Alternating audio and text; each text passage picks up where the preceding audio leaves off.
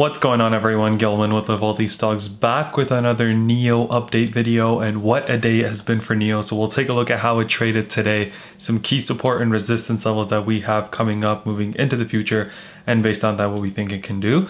So real quick, if you enjoy videos like this, hit that like button down below, subscribe to my channel if you are new, and comment down below what your thoughts on NIO are, and I'd love to chat with you guys down there.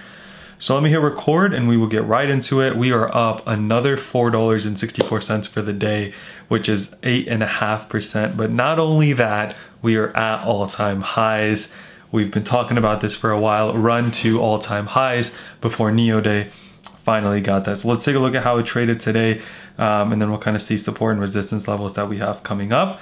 So let me get rid of these indicators and we'll kind of push up. So first things first, let's take a look at how the stock was looking, kind of closed yesterday. We were below this 54 level. We pushed up in the after hours, right? And then even in the pre-market, we broke above our next level at 56.89, which actually, I'm actually gonna just adjust this line just a little bit. Although it did hold up a couple times, I'm just gonna move it down to kind of right here.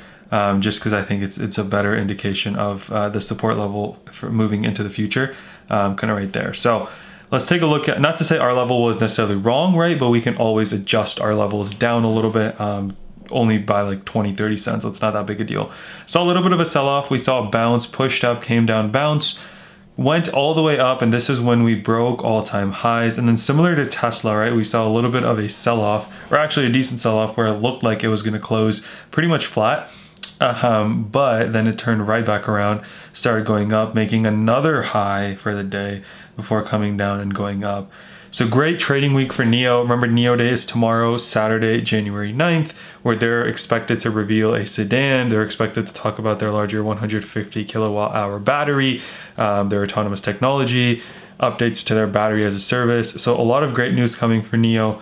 So let's take a look at, what that could mean for the stock moving forward. Now, if we get some exciting thing coming out of NIO Day that we weren't expecting, we could see the stock continue to run, and at that point the first level that I'm watching is 59.31 and then new all-time high, right? We don't know when it could stop when it gets past this, because this is the highest NIO stock has ever been, so it's more of a supply demand kind of thing, right?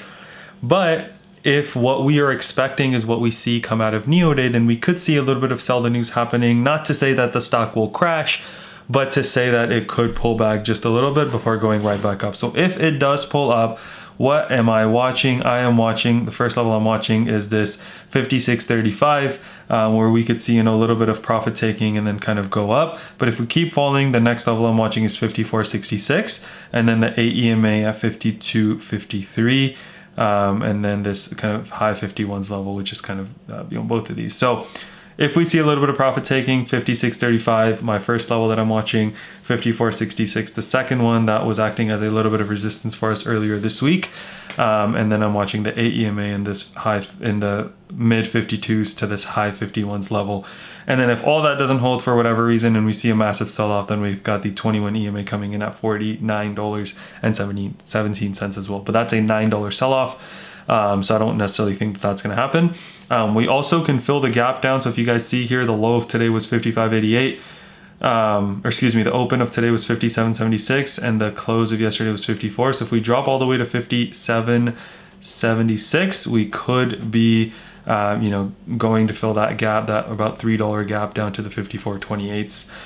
So just something to keep in mind if you are trading NIO and it starts to go down at that level. Don't just jump in thinking that this could be a little bit of a resistance, or excuse me, that this could act as a little bit of a support and start to push back up, because remember, we have a gap down that we could potentially go down to fill. I'm still bullish on NIO, really excited to see what NIO Day brings. But I just think that, we've gone up from 1, 2, 3, 4, 5, 6, 7, 8 trading days. We've gone from a low in the 43s to the high 59s, including a 9% day today, a pretty nice green day yesterday. So I think it's, a small pullback happening next week would be healthy for the stock, and I'm kind of expecting for that to happen. That being said, if they blow everyone out of the water, we could see another push up on Monday. But my bet is a lot of times with these events, they'll unveil stuff that we have kind of already expected, and it's already been rumored out. So a lot of people with the amount the stock has gone up, could be looking to cash in on their profits. That's all I had for you guys today. Hope you guys enjoyed. Hope you guys have an amazing weekend. Don't forget to like and subscribe if you enjoyed. Let's remember to be a bit better every single day, and until next time.